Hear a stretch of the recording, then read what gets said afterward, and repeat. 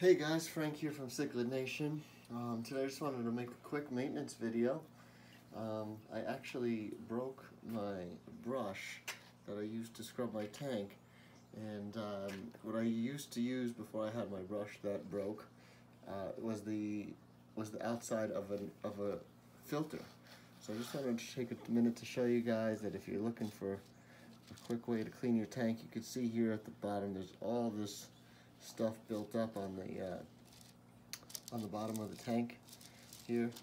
Alright, this is literally a filter bag for a filter. It holds the carbon, the fibers, the carbon I meant to say.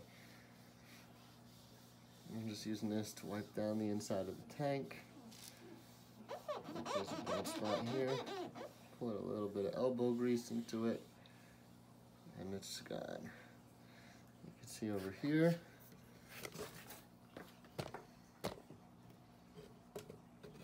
it's not looking sharp. Not looking sharp. I'm actually going to zoom in too, so you can really get a good view of it there. Right? Look at this.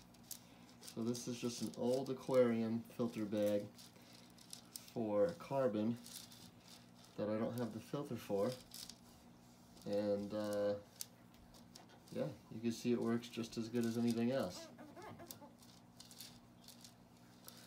Now I also feel bad because this is my breeding tank, but I did want to just clean off the glass so that I can make a breeding video later. And in doing so, I figured, hey, let me just make a quick aquarium maintenance video showing how I clean my aquarium. Now, let's really take a minute to put this to the test.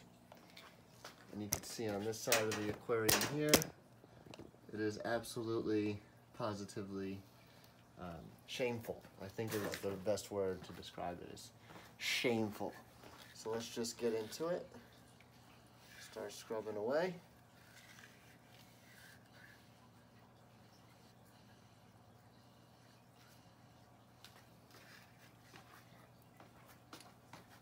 All right, and you know, one of the best parts about using these bags is none of the filth, none of the filth that you scrub off of the aquarium sticks to the bag.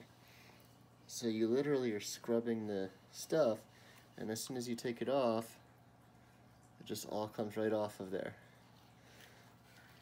Alright, and now my tank is becoming a disgusting mess, but I guess it's fair to say that it was a disgusting mess, and now it's becoming clean. But I'm not trying to disturb my females too much, especially because I haven't seen my one female. There's 5 in here. I've only seen 4 for the last 2 days. So I think she's holding in the bottom of the tank, and I don't want to disturb her. So I'm going to stop right there. I don't want to disturb the female. But guys, thanks a lot for watching. If you're looking for tips and tricks on maintaining your aquarium,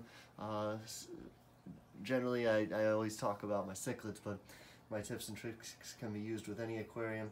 Like and subscribe to my channel. I put up videos every couple days when I'm not working my full-time job.